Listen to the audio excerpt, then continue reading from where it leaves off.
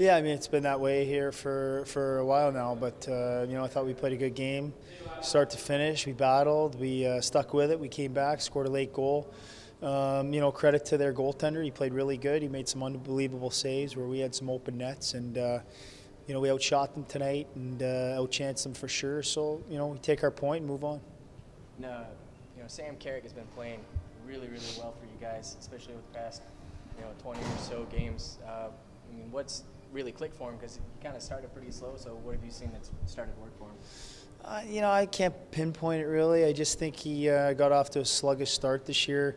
Things weren't going his way. I think he got in better shape as the year went on. He felt more comfortable.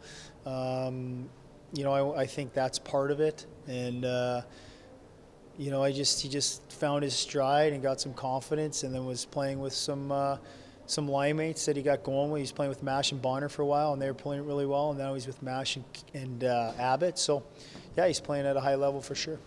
And, the Wolves get the penalty shot. Wade Megan takes it, one of the league's leading goal scorers.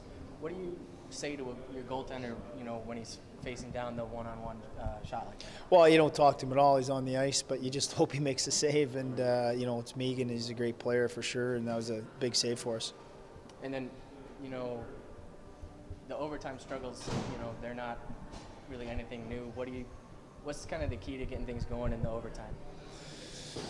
I couldn't tell you. I mean, it's 3 games in a row within the first 2 minutes of overtime. I mean, Lars makes the save, the puck goes high in the air, lands on the goal line and goes in. I mean, like the goals teams are scoring against us, you couldn't even write them up in a book on worst case scenario and how to lose in overtime. So, the hockey gods are not taking care of us right now for whatever reason, and we just have to stay with it and take that point. And we're playing against Milwaukee and Chicago the last 3 games, 2 of the best teams in the league, and we're dead even with them. We're out shooting them every game, and we're tied after 60 minutes. So I was just hoping we get to the shootout tonight, because I think we can have some success in the shootout if we can ever get there.